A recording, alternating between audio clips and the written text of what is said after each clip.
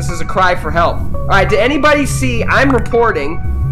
You would have to have no excuse voting, some of those things to really make that work well.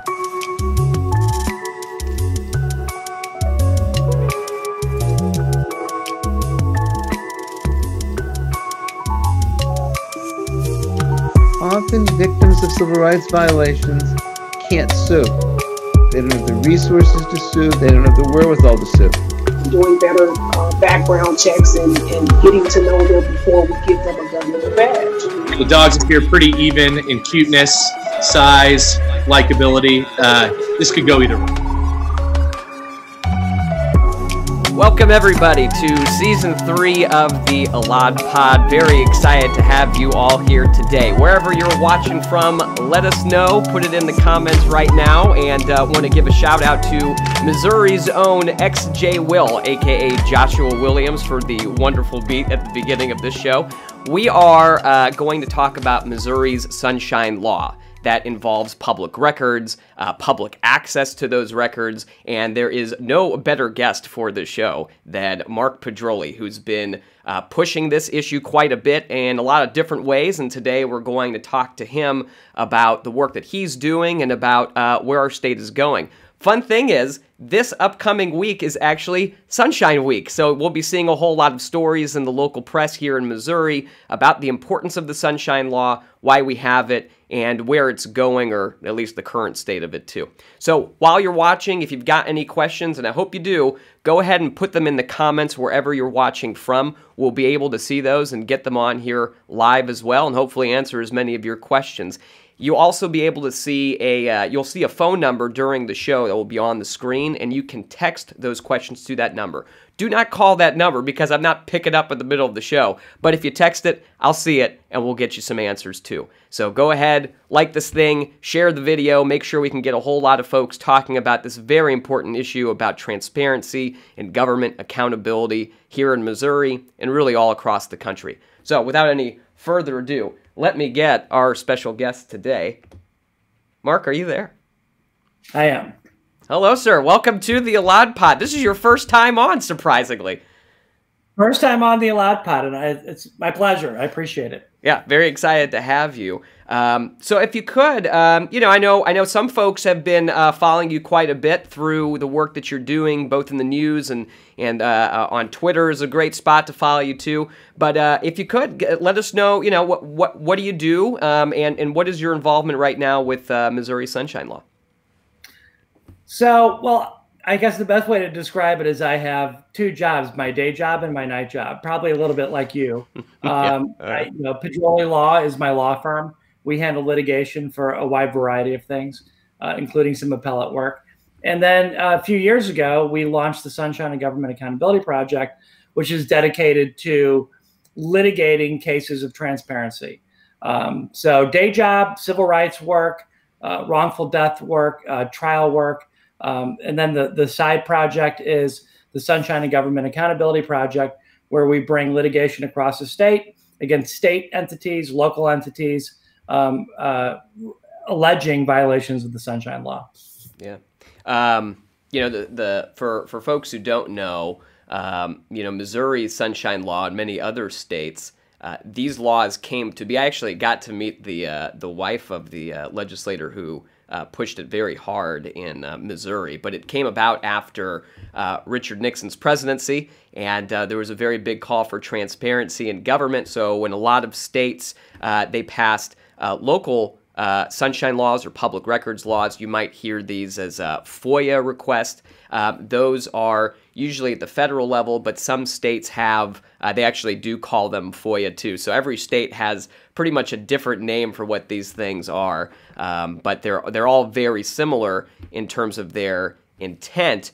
In terms of their administration and enforcement, it's a little bit different. So in Missouri, Missouri's Attorney General is the one who's supposed to be in charge of enforcement of the Sunshine Law. That becomes a little bit of an issue, as we discovered, when the Attorney General is the target of sunshine requests and or you know, political folks that he's a fan of, and there doesn't seem to be much action in those areas. But for I guess for folk, you know, for in general for people, what does the Sunshine Law apply to? Is it everything in our government? What is the goal of the Sunshine Law in making what part of the government does it make transparent for folks? Right. So, well, you raise an interesting distinction, because the intent of the law, which was passed after the Nixon administration, was to allow residents of Missouri, well, anywhere really, to be able to have access to all government communications, with certain exceptions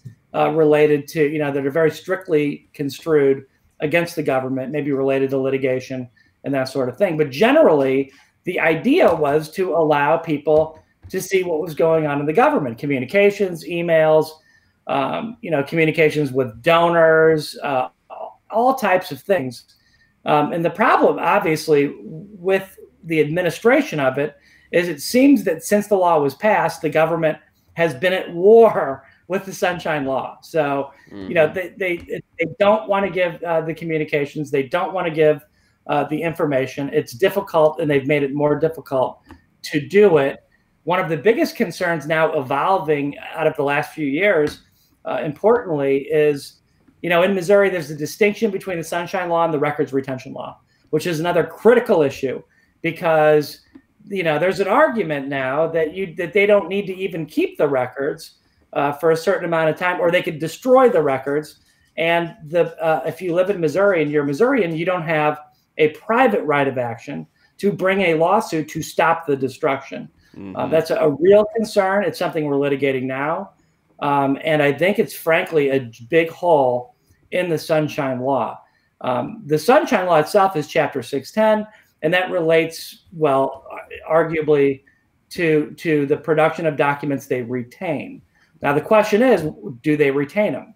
And where do they retain them? We've already heard about people going off government servers in order to enjoy, not getting a hit on a search that somebody asked for. And then they don't produce those records either. So there's a lot of games. There's a lot of shenanigans going on inside of our government to prevent people from getting these communications. Yeah, it's a really good point, because if they don't have the record in the first place, they can't give you anything. So some of our officials on purpose do not have, a state email account or something else, because they don't want us to be able to ask for anything. But you dealt with something that was a little bit different, because if they have the records and then you talked about retention schedules, but you dealt with an issue where they had the records, but they were doing it through these text deleting apps that would destroy those records. And you've been litigating that in Missouri's courts as a result of that. Right.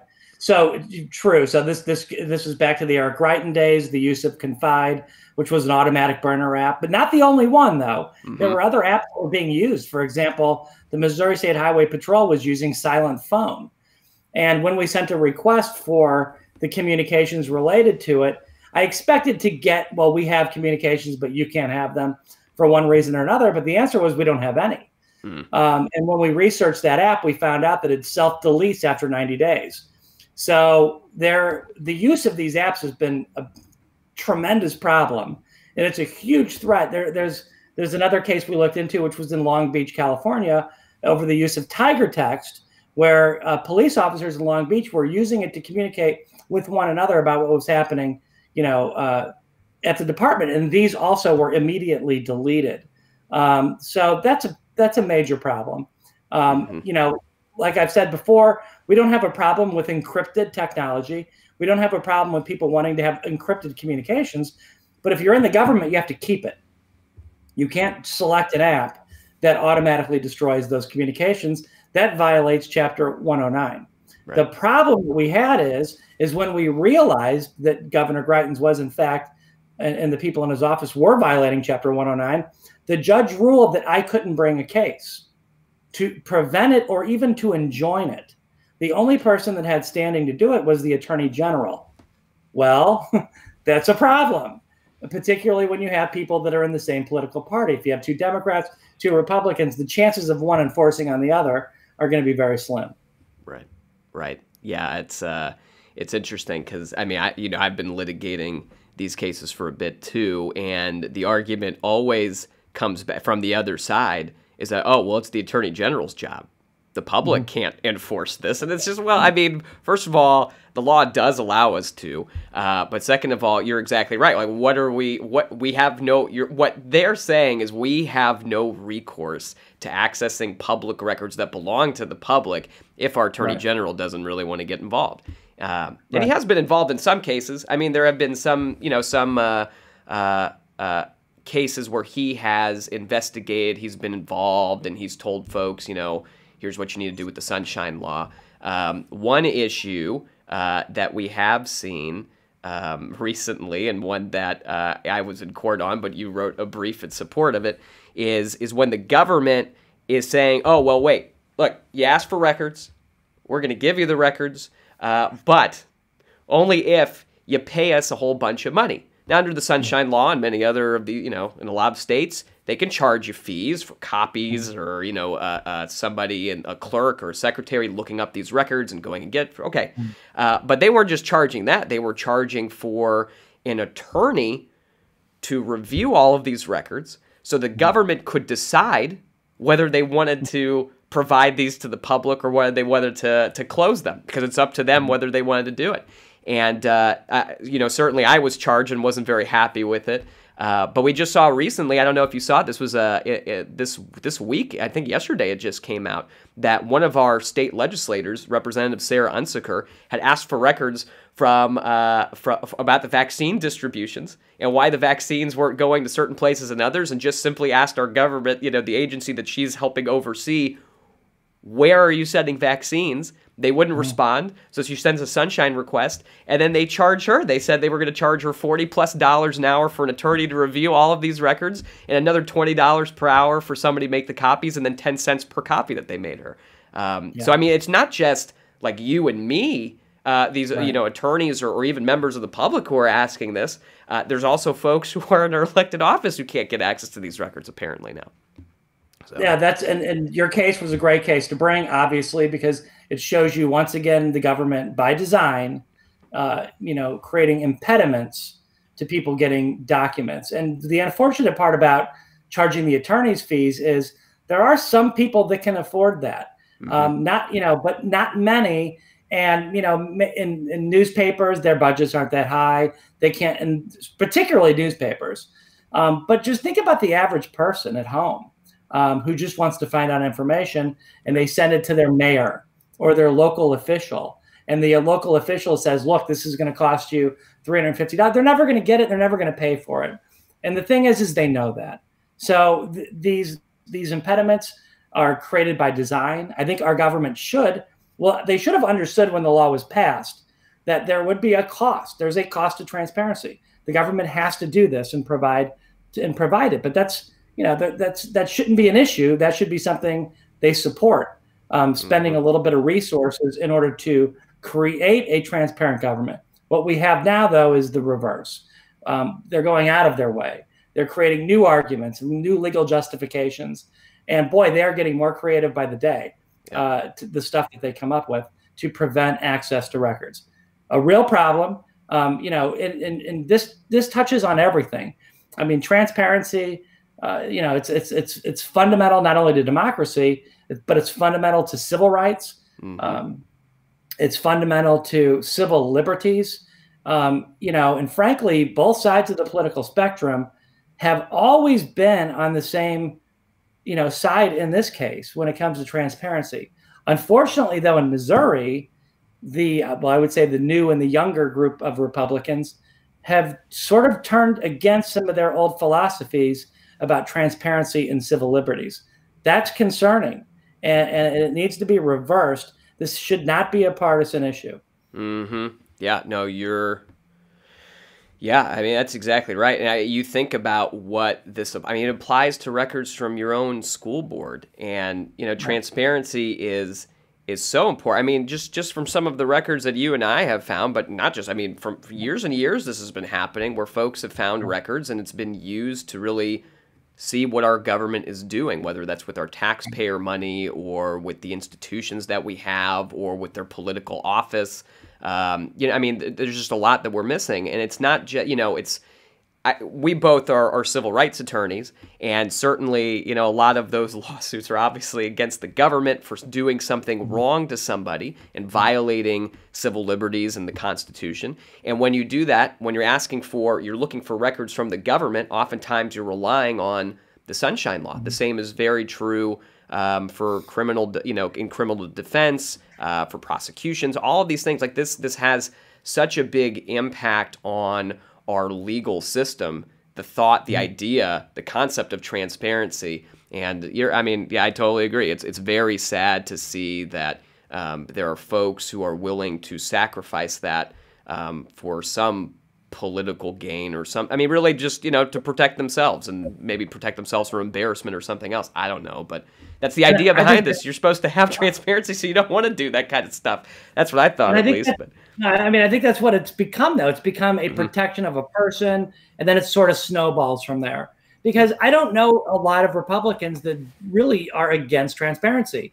Most of them, rank and file, I'm talking about, not elected officials, hugely in favor of transparency, hugely in favor of keeping a check on the government to protect their civil liberties as well.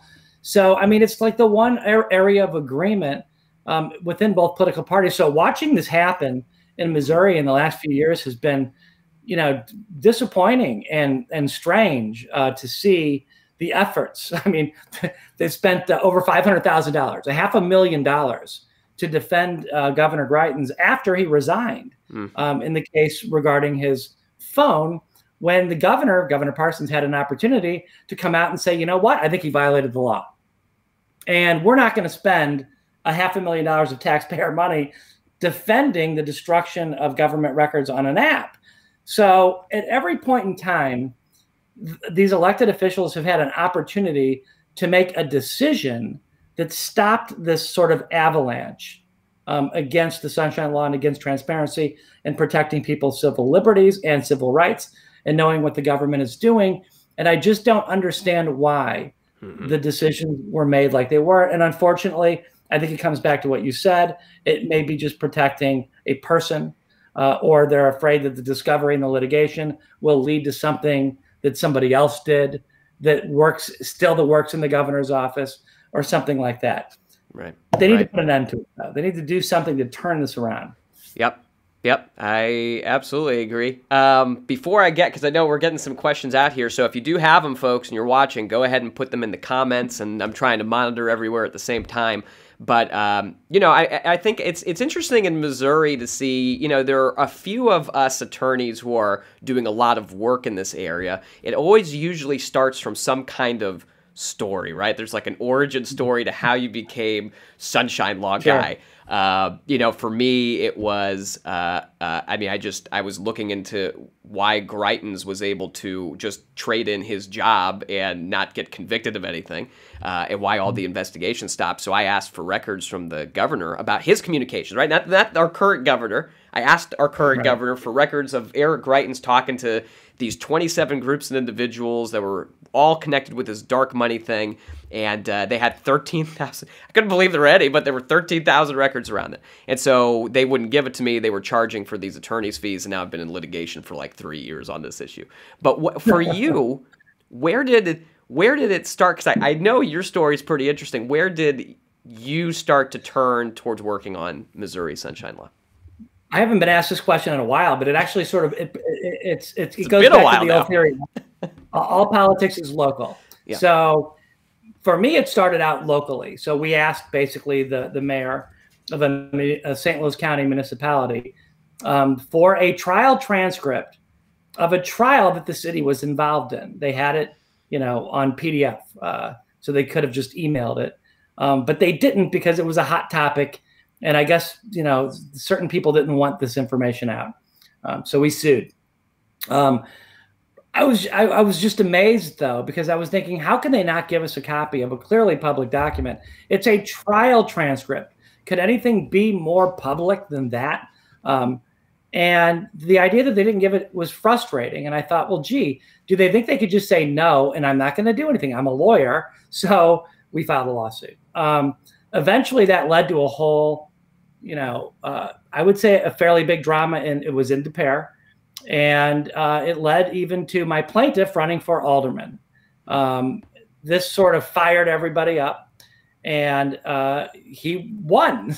So it was really strange going from a position of being a plaintiff in that case and then having my plaintiff become the alderman over this fight over records. So it was an interesting beginning for sure. Yeah, it's and usually, and that's the other thing. I don't know, but just from a perspective, like a strategy perspective, if you're an elected official and you're fighting really hard to hide records from the public, it's probably not going to look so good for you at your next election, especially local ones where you're kind of picking on just a couple issues. So, I think, well, that's great. I'm glad you won. Well, then, of course, from there, we were in the middle of that litigation, and then the Greitens story broke. So that's sort of when you and I started crossing paths a lot, because that was probably December of 2017 when we filed the Greitens case, alleging the use of Confide was illegal. Then that snowballed. We have a suit against the House of Representatives. I think it may be the first one in Missouri history where the House has been sued for not abiding by the new Constitution, Constitutional Amendment number 1, and that's currently pending. But then there's also the cases that you probably don't hear about as much. Like my client was shot unarmed, and he just sped away, and he was the police officers from Valdez City were actually prosecuted in St. Louis County. We requested the body cam and the dash cam of the shooting to see whether or not it was a legitimate shooting, and they just ignored the sunshine request. So we had to file suit. We ended up getting those records. We also, there's a lot of records related to civil rights cases in jails. We have a pending litigation right now against Polk County that not many people know about. That's where our current governor was once sheriff. So we had to sue the sheriff's department in Polk County in order to obtain video of a young man who was 33 years old who apparently had an asthma attack and died in that jail. So they didn't give it to us. We had to sue, and I think we're going to get it very shortly. We've already actually been allowed access to it. So we've seen it ourselves, but they're not giving it to us, but I think they ultimately will, because I think they have to under the Sunshine Law. So there's a lot of these little things going on too, sort of beneath the headlines that have to do with everyday cases and access to information. And these are the kinds of things that people need to know too, because the only way you're going to reform something that happened, let's say in a jail or in a police department, is to see it. You have to know it, understand it, and see it with your own eyes, so that the people can, try to reform it and address that. The problem that we see, and you and I see this every day, is that there will be that video that's damning for the government. They don't want it out, and they're going to try to negotiate, and they'll do anything but get it out. But the problem is that it comes out eventually, right, in litigation 3 years later. So everyone is seeing the headline news is this is what happened 3 years ago. That doesn't make a whole lot of sense. If we want to reform things now, and we want the political system to immediately redress what's happening now, we can't learn about it 3 years later. Yeah. Yes. Agreed. Thanks. This stuff just takes so long, and especially when, you have a disagreement on, it's kind of surprising to me to some degree, because, we're asking for, we'll talk about this in a little bit too, I'm sure, but we're asking for records from Missouri's Attorney General that were related to communications with other attorneys general all across the country, and that seemed to that they were coordinating on some of this January 6th stuff at the Capitol, and even before that to help out President Trump, and planned what would they do if he lost the election, as if they were supposed to then do something to defend him. Anyway, there's a whole lot there, and we'll talk about that too. But yikes! It's tremendous. On the robocalls and who funded the robocalls, and did they know about the robocalls? I personally find it hard to believe they didn't know. How would they not have known that the association that they're sitting in on meetings with every week is now putting out robocalls to get people to go to protest the Capitol on January 6th. So by the way, I'm very proud to be involved with you on that. That's our first joint venture that we've done together. Yeah. And I think it's an absolutely big deal. Mm-hmm. It's an absolutely important topic. I would be surprised if there aren't subpoenas following up upon our sunshine requests, seeking some of that same information about the funding of sort of this, protest advocacy to get people to go to the Capitol. But the other problem is, what are they doing in the Missouri Attorney General's office doing this? Can you even imagine if a Democrat Attorney General would be, doing these kinds of activities? If Obama had lost the election, saying that we're going to spend Missouri taxpayer dollars to help Obama after he loses? I mean, it would be hair on fire. People would say that's an illegal use of taxpayer money in Missouri. So it's just watching the willingness, like a frog in boiling water, to ignore this. And Republicans too, rank and file. Yeah. They need to be. This is not what they want either, because they realize this is not what an attorney general should be doing, and they don't want the next attorney general, a Democrat, down the line to be doing the same thing. You need to hold the line. Right. Yeah. So for those of you who haven't been following as much, we'll just talk about it now. But Mark and I, we asked for records from Missouri's Attorney General, any communications they had with these two organizations. One of them is called the Republican Attorneys General Association. That is a national organization that does a lot of fundraising for Republican attorneys general and candidates for that office. They whole bunch of stuff they do. There's also a Democratic version of this too, but the Republican one seems to have been a little active in some interesting things, as we discovered. And then there is another organization that's called the Rule of Law Defense Fund, which is actually the dark money arm of RAGA, the Republican attorneys. So it's a 501c4. For those of you who followed me and my little, the whole work I've been doing on dark money, you'll know that this is one of those organizations that is used to take in political donors, and then you don't see the names of those donors because they never have to release it. So that's why these organizations exist oftentimes as, some kind of subsidiary to a bigger thing, because that's where they're hiding folks. So that latter organization, called the Rule of Law Defense Fund, put out a robocall recruiting people to come to the quote-unquote Stop the Steal event at the Capitol on January 6th. And it put out this robocall. And so it did. People got recordings of this thing. They said, what in the world are attorneys general doing involved in this kind of activity? And so, of course, all of them said, I don't know anything. And we happen to have, the Attorney General here in Missouri happens to be the vice chair of the Republican Attorneys General Association, so very involved, one of the biggest fundraisers for that organization. Oh, I don't know anything either. So we asked for records from the Attorney General's office, about the involvement there in communications. Now, I told Mark, I said, Mark, I don't think we're going to get anything, because I used to work there, and we were very explicitly told, hey, no political stuff, because guess what? It's illegal in Missouri to use state resources for political activity. And so Mark was like, well, let's do it anyway. I said, you know what? Yeah, let's do it anyway. And we did, and we got 90 pages of records. And we saw the communications, the meetings. They had 30-plus meetings, at least since July of this last year, up through like a little bit after January. They even had a meeting on January 5th.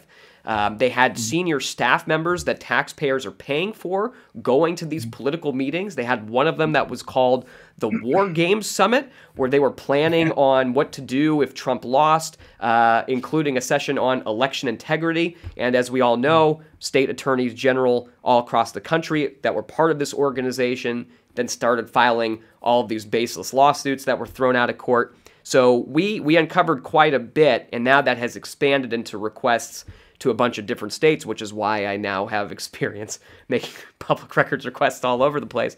But yeah, I mean, it is crazy to see, especially given that office's history with an attorney general who went to prison for this kind of stuff. William Webster, 93, I believe. Yeah. And it was, I think it was, I don't know every detail of the case, but I think some of the allegations were, fairly mundane compared to today. It was the use of photocopy machines for campaign flyers. I mean, imagine that compared to filing amicus briefs to prevent the certification of Pennsylvania's electors. Right. And I wanted to add as well to what you said. This is an attorney general, and I don't know what Eric Schmidt is doing. I don't know what he's thinking to be involved in the way he was in this sort of Trump mania after the election. It's disturbing that he would have used that kind of bad judgment to involve Missouri's paid people to serve the campaign purposes of someone who had lost an election by challenging another state, Pennsylvania and everybody else. So it isn't just that they were involved in the robocalls. They were leaders, core leaders, trying to prevent the certification of the election in other states. So in that sense, the Missouri Attorney General's office has been, I think, nothing short of a hotbed of pro-Trump post-election contesting of the results of the election. And again, is that how Missourians want our taxpayer dollars to be used for the campaigns of others? And what would they have said had Obama lost and something like that would have occurred? So big problems, big issues. I think these need to be addressed in a very important and deliberate way. Yep. Yeah, I mean, we had a Democratic attorney general in this state for 24 years before, recently Republicans took over. And I mean, nobody wants the attorney general to be involved in political stuff with our taxpayer money like this. Yeah. And especially when, I understand the attorney general themselves, they are elected officials and they are oftentimes running on a party. I think they always do. And I can understand that they are going to do some political stuff, but I mean, I can't even imagine what would have happened if when I was there. And I know that there's a lot of folks who used to be there back in the day too. But I mean, if folks who were there as assistant attorneys general, the deputy attorney general, the solicitor general were actively involved with political groups, and not just on their own time, but actually during work hours on a regular basis, that then influences the decisions that they are making as taxpayer-paid staff. It's just crazy to me. I don't know. It boggles the mind, and I agree with you. They can do political act. They can go on Fox News and they can talk about their politics, and they can run for office. They're certainly entitled to do that, and certainly Schmidt is as well. But I think they have gone way too far here. They've crossed the line. And this line is not a line that people want crossed, because once it's crossed, can we get back to it? And do they want this hyper-partisan future where whoever is going to, hold those offices are going to use it to the best of their abilities for campaign-related purposes? I don't think that's the world either party wants to live in, at least the rank-and-file members of both parties. Yeah. So hopefully, we can get some sense back into the system soon. Yep. I agree. And if you are interested, we've got a report that's up, and you can read it. So if you'd like to see, what are these records? And, maybe I don't believe those two guys. You can read it for yourself and see exactly what it is. And it's up at takebackmissouri.org. So you'll see that right below there. Takebackmo.org will get you there too. And if you do a /dark money, or if you just follow the links on that website, it will get you there. But spent a lot of time on that darn thing, so hopefully you read it and it helps. Yeah, these things take a long time. You have a tremendous amount of energy. You've done huge work here in this issue.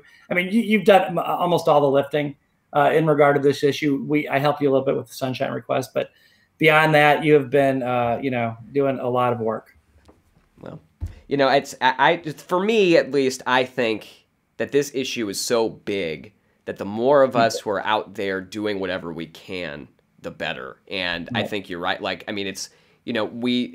didn't anticipate that the lawsuit that I filed would end up at Missouri Supreme Court in a case that I would really, really like to cite for a whole bunch of different stuff, but I have to wait right now. And the same with you. There are things you just don't expect to happen, and all of a sudden it's right there sitting in front of you. And now we're here fighting for public transparency in a very big way that will have huge ramifications on the state and hopefully for the better. So thank you. You know what I'd love to, you know what I'd love to see you do next is to organize other people like you in other states, because I'm wondering, you know, in Illinois or just various states, are there folks doing what you're doing or even what I'm doing?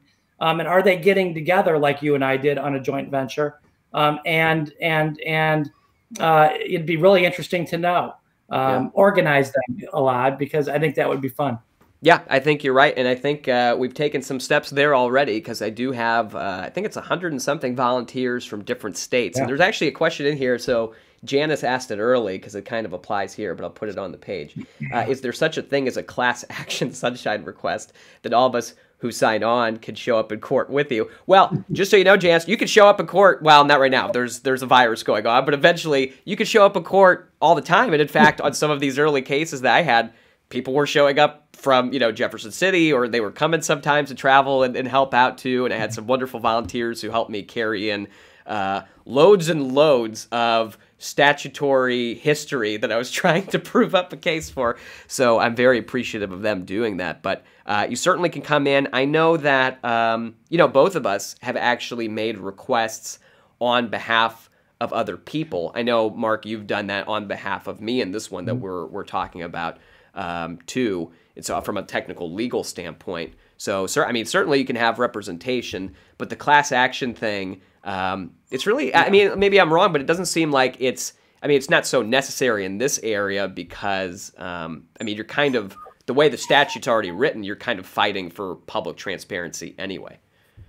Right. Yeah, I don't, you know, look, you can submit a sunshine request on behalf of a class of people. Right. You can probably list, you know, 15, 20 names of people who are interested in getting the information. I mean, I've done that before, but what regarding suing, I think the only time that I saw the potential for a class action lawsuit was in how they were using or abusing the charges. And for example, if they were charging people, let's say multiple newspapers and multiple residents for something that was illegal to charge for, would they be open to a potential class suing to get that money back because of their incorrect interpretation of the law? Possibly, possibly. But that's, I would imagine, the only case that I would see a potential class. Right. Right. Yeah. And I mean, it's such an open thing that's created. It's something that's created by a statute, so it's something that's written, and we have to try to follow those rules as much as possible. So, but yeah, anybody can make a request. In Missouri, once you make a request, the government agency that you're making that request has 3 business days to respond, so not including the weekends or anything. And if you ever need, you know, help, I've put up a lot of examples over the years now. So, you know, copy paste. Mark's got some good ones. I've stolen some stuff from him too. But yeah, it's and actually some of my requests over the years as a result of court decisions and everything else have changed too. So definitely something to keep up on. But Janice, everybody else, you're always welcome to show up in court for us. So happy to have you. Right. And I'll just add, occasionally there's a case or two where you do have a lot of people that want to become plaintiffs or want to get involved. For example, the St. Louis City Airport privatization litigation, which I'd obviously have to mention here because it's still ongoing, and it's again another example of the importance of transparency. I mean, could anything be more important than that? We're talking about a fairly secretive process that I think was started in violation of the city charter in order to privatize an airport, and having it initiated and undergone for over 3 years without the Board of Aldermen even voting to begin the process raises a lot of serious questions about the balance of power and authority and who has it. I mean, obviously this is, we're in the age of privatization globally, nationwide. There are a lot of people with a lot of money that's being pumped, into the system who want to go buy assets and to turn that into cash flow for themselves. And so it does put these type of assets, on the line. And whether you agree or disagree with privatization, the one thing, again, that everyone can agree on, that it's done in a transparent manner. So that's been important. I think, frankly, the lack of transparency and the need for transparency in that process probably ended up dooming it, because there wasn't enough credibility. The people in the city didn't believe that the process was credible at that point, and it was killed. Mm-hmm. Yep. I mean, I had a buddy of mine who's been involved in Missouri politics for a long time, and he worked with actually Republicans, and he told me good governance is good politics, but that's not always true the other way around. I mean, it just doesn't. You are inviting distrust when you do these things closed. And I mean, certainly the trying to privatize Lambert. I mean, it's just. And what we just got, didn't we just get something over the airport? Didn't some new airline just come in too? I mean, I thought that the whole thing wasn't doing too well, but apparently we're doing just fine. And the way that it was done too, I think a lot of people, it just seemed kind of cartoonish that a billionaire would come in and fund the entire thing and pay all of these consultants. It was just so unusual to begin with that this was being done in the manner it was being done. So, I mean, how it was even initiated, I think led to a lot of distrust, and that distrust led for a lot of, need for transparency. And, we just wanted records. We wanted to find out what was going on internally in the meetings. They didn't give it to us. We sued. I feel very strongly we're going to win that case, and they're going to know that in the future they can't do that again. Yeah. And that's what a lot of these are doing. I mean, it's just basically saying this can't happen again, because now there's some precedent that's out there. And that's where a lot of these folks are living. These government agencies, a lot of them are living in the place where they know that most folks aren't going to take them to court. Most folks don't have, the time or the education or the access to a court, or even the knowledge on kind of, I mean, not everybody specializes in sunshine law stuff. So there's a whole lot of attorneys who are probably asking for stuff, and they aren't so sure about what to do either. And so they are taking advantage of that to then put up, some kind of a barrier, even if they might know, well, maybe this isn't the most legit thing in the world, and hoping that people just go away, because oftentimes, most often they do. Ugh. Yeah, 100%. I hear from lawyers all the time, to your point about other lawyers that don't get documents, and they call me and to find out how. And so it's not like everyone knows how to do it. I mean, I know lawyers that aren't getting these documents and that don't do it. So it is fairly specialized, and the government knows that, and they use that to their advantage. When they see, you come along or me come along, they're worried because they know they might get sued.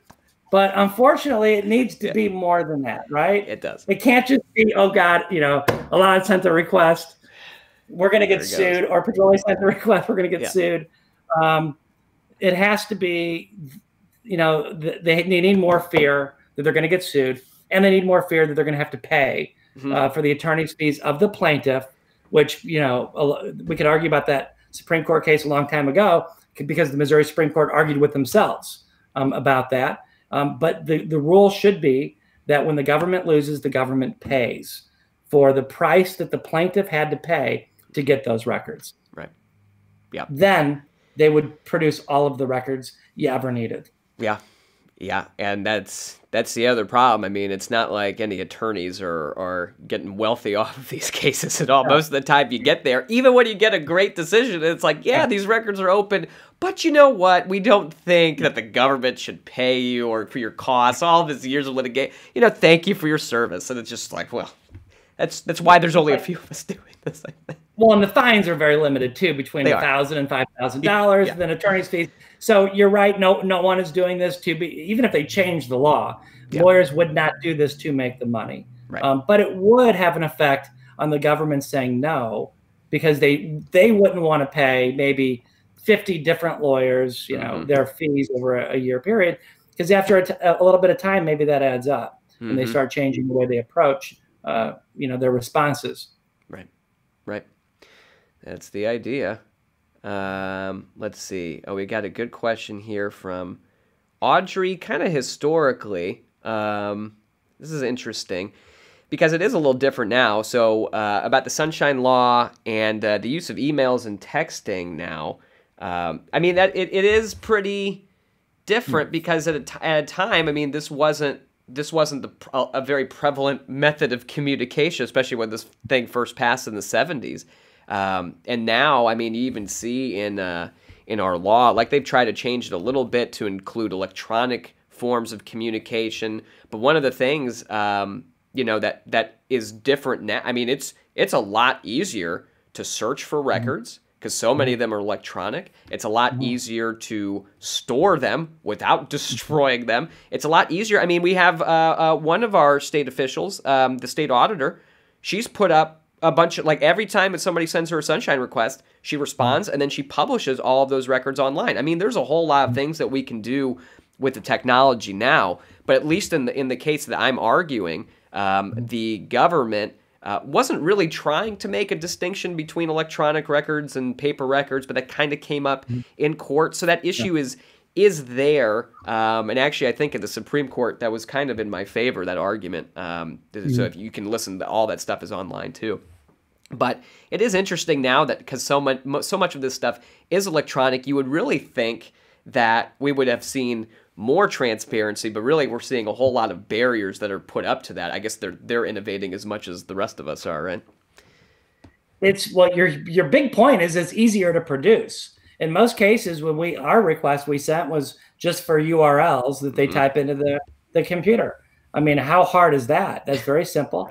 I've had some outstanding requests for like one email, and I've had to wait 3 months in some cases, or to even get a response to that. That doesn't make sense. So being electronic makes it easier and cheaper to produce. They used to have to go to the boxes, right, in the attic and the basements and go through all the documents to produce them. And, that was not as easy, but it also makes it easier to evade.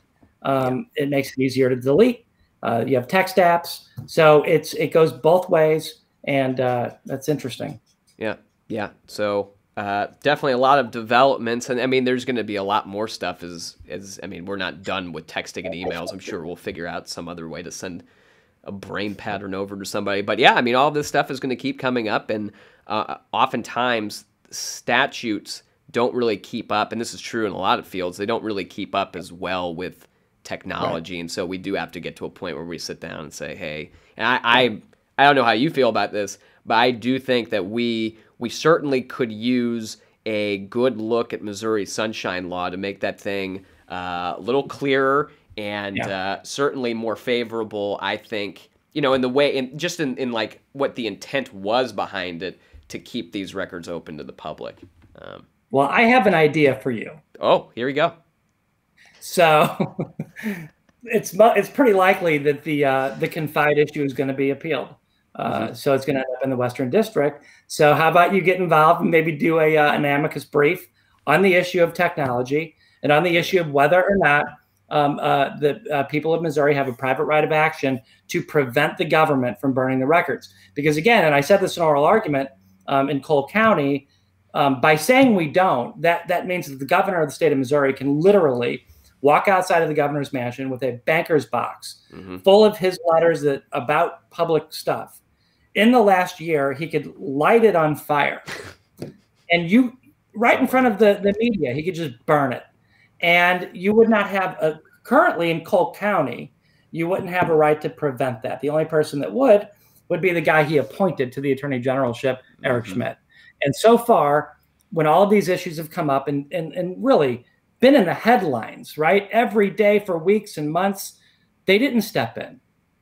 They didn't do anything. When the attorney general found out that, that the governor's office was using a silent phone after they got caught using Confide, again, they didn't step in.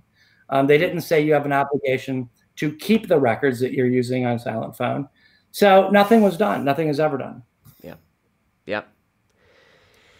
Yeah.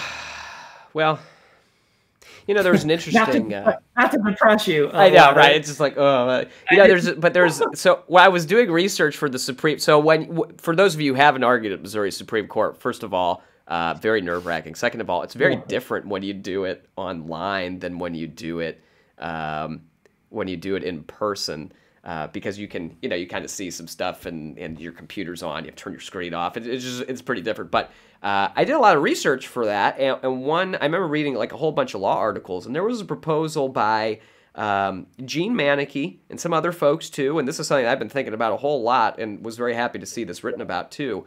But Gene Manneke's, she's in the Kansas City area. She's been working on these issues forever with the Missouri Press Association, very knowledgeable about this stuff. And she proposed, instead of having necessarily the Attorney General who's responsible for all of this stuff, maybe having a separate person, in a government ombudsman who is hopefully less partisan, because then you'll have a bunch of other trouble already. But that would be somebody separate who is doing a lot of this sunshine law enforcement. I suppose you probably have to have either some rule that all of their records are always open, which you could do. I mean, you just put everything online, and that way nobody really has to enforce anything on them because it's already there. Or I guess you could have, some kind of reciprocal enforcement or something. But I don't know. I think looking at some of these reforms would be a great idea. And as to your amicus request, you had me on the spot, but I'd do that anyway. I'd love to do it. So happy to. You got me. Sign me up. Let's. Somebody asked about Sarah Unseker's options. For those of you who tuned in a little bit later, Representative Unseker had asked for records from Department of Health and Senior Services regarding vaccines and where they were being distributed to. Her and actually several other state representatives asked for those records. They weren't being provided. This was just in the Missouri Independent the other day. So take a look at that article, and we'll put that in the links or something too. But they were not being provided with those records, and so the Sunshine Law does require at least some kind of initial response within 3 days. So she made that request, and they responded to her, and they decided to charge her just like they charged me, a whole ton of money, attorney's fees, all of this stuff for her to review. Her options were go ahead and pay that and try to get those records. Hope that somebody would listen to her as a state representative, which wasn't happening, or to sue them. Yeah. And, we talk about like, oh, well, Pedroli or Elad's coming to town. So I have, so far it appears that I am 3 for 3 on tweeting something about these kinds of issues and then having a government agency call up an elected official pretty soon after that. So hopefully that will be resolved. But we'll find out. But yeah, that would be, unfortunately, if you're not even in that kind of a position, oftentimes your only recourse is to talk to somebody and hope that one of your elected officials responds, or take these people to court. And, ideally some of the decisions that we're going to get will help everybody, so they won't be doing this as much to folks. But that's been the recourse so far. It's hard to believe that a legislative official can't get records for free. Yeah. I mean, you would imagine the legislature would pass a law saying that at least they get records from other agencies and state officials for free. So the idea that they don't even have that or support their own authority in that manner is strange. And again, it shows the problems and the dysfunctions that we have in the state. I mean, this obviously they could subpoena it, but they're not, because you need, I suppose, to have a majority to be able to subpoena these records. And again, it raises this question of, are we going to have any oversight in the state of Missouri if one party or another has a supermajority? I mean, isn't that and I would imagine that would bother everyone. Again, rank and file people from both parties. You want oversight. You want to keep your own party clean as well. It's not just about fighting the other party. And unfortunately, in this age of hyper partisanship, people just want to win, and they want to beat maybe the other party instead of wanting to reform both, to keep both clean and to keep the government clean and to keep them watching each other well. So, and in Missouri, we have that supermajority. So there doesn't seem to be a lot of oversight in these areas because they don't want to step on each other's toes and hurt each other's feelings for political reasons. That's a problem. Right. Yep. Very big problem. And, I mean, it's what you get when you don't have much balance in government. There's not as much accountability there. There's not as much of an ability for government officials to hold each other accountable. But what was nice, and I will say this for the story, and I think Ellen actually linked it in the comments too. So if you're watching live now, you can check that out. But there were Republicans who very much supported getting answers to these questions. So that's when you know some things will start to happen, especially in Missouri's legislature. But it just goes back to what we've been discussing this whole time. Transparency is not a partisan issue unless you're, I guess it's a power issue. So if you've got a whole lot of it and you don't like folks asking a lot of questions about it, then you have issues probably no matter what party you're in. But in Missouri, this is where we live. And right now it's one party rule. And that's the party where all of this stuff follows because they're the ones in charge. But it's certainly on a statewide basis. And then locally you have maybe the reverse sometimes in St. Louis County. And I sympathize then with the minority there that wants to at least get information to some degree. Right. Not that I, sympathize politically, one way or the other necessarily, but you understand. And I have Republicans call me asking, what do I do to get this information? Because they want it too. And they think everyone should have access to it. And they're huge supporters of the Sunshine Law in St. Louis County, locally. So again, I scratch my head over the what's going on in Jefferson City and why these state representatives particularly are just walking away from this issue and trying to pass laws to weaken the Sunshine Law even further. Yeah. It's amazing. That makes hopefully as people realize what the problem is and that it touches upon them and that they experience it, maybe their ideas change a bit. But just not long ago, I had to do a whole lot of talking on the phone with some folks in Jefferson City to make sure they weren't going to pass basically a nullification of Missouri Sunshine Law. And it's as did I. And we're sitting here playing defense. And it's amazing. And there's just a few of us that would even make those calls. And, and the opposition party would do that too.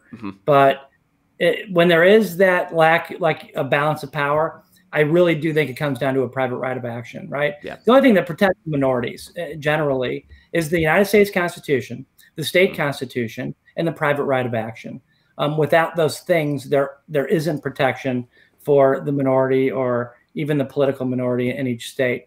So I think as long, and while I agree with Gene that having these, super entities would be interesting and it would be nice. And I think it ought to be looked into for sure. Nothing beats a private right of action. When you have that, and fee shifting, of course, where the government has to pay at least the plaintiff for the cost that they had to incur, that's it. That's all you need. Then it works. You just put it in a system, and then it ends up getting all the documents and all the transparency you need.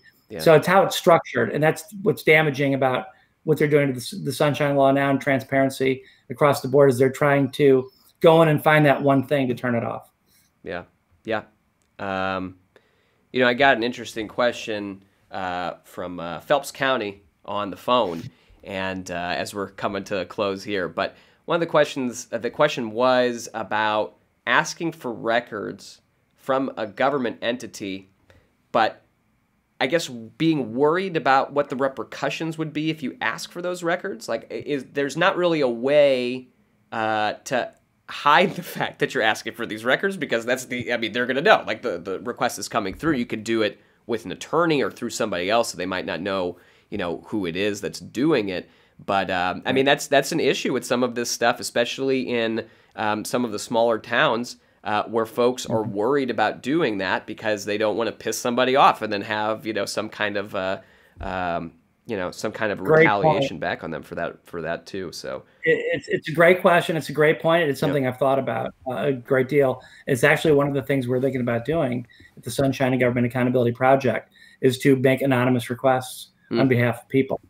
We don't have to tell the government entity who we're requesting the records for.